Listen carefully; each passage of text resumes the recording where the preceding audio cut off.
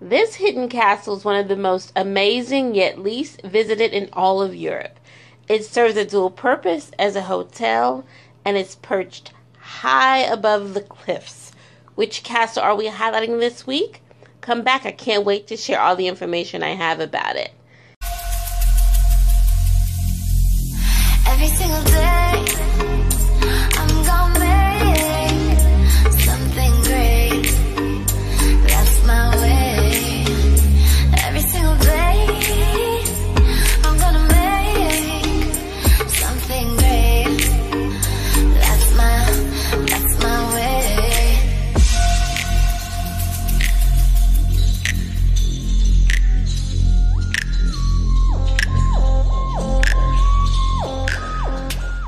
Thanks for joining me for another episode of Anywhere But Here. I am your guide, Fly Girl TW. This episode kicks off my top 10 castle series. Open the show with some lovely photos of a wonderful castle. I gave you a couple of clues. I don't know whether anyone's guessed which castle we're highlighting this week or not, but it is, drumroll please, Culzean Castle. It is actually located on the Ayrshire coast near Maybole, Carrick. It does date back to 1569. It has a famed architect, Robert Adam, and he was a British architect and he created some other architectural structures in Britain. Some of those are Apsley House, Kettleton Hall, and Harewood House. But this week we're going to focus on Culzean Castle, guys. This castle is magnificent. One of the highlights is the oval staircase that when you walk into the castle. When you think of castles, you may not think of beaches. They're not going to be the beaches that you normally see when you go to Jamaica or the Dominican Republic. It's going to be some pebbles around there, but they are indeed beautiful. And what I love about that part of the country is that if you've never been out of this country or to the UK, you honestly can't imagine what you're going to see and the magnitude of what you're going to see.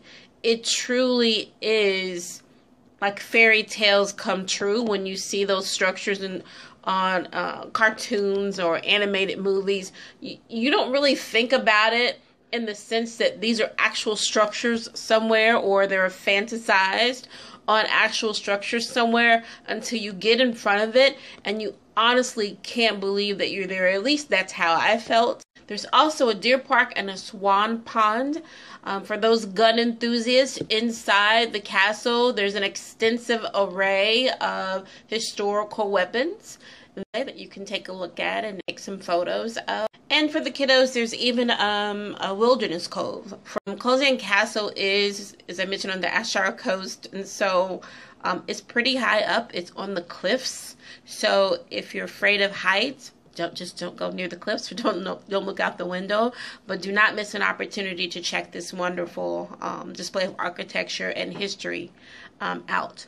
This castle was actually the playground of the 10th Earl of Cassisi, David Kennedy, who believes in opulence and also believes in flaunting his wealth. Throughout there are constructed caves, there are ice houses.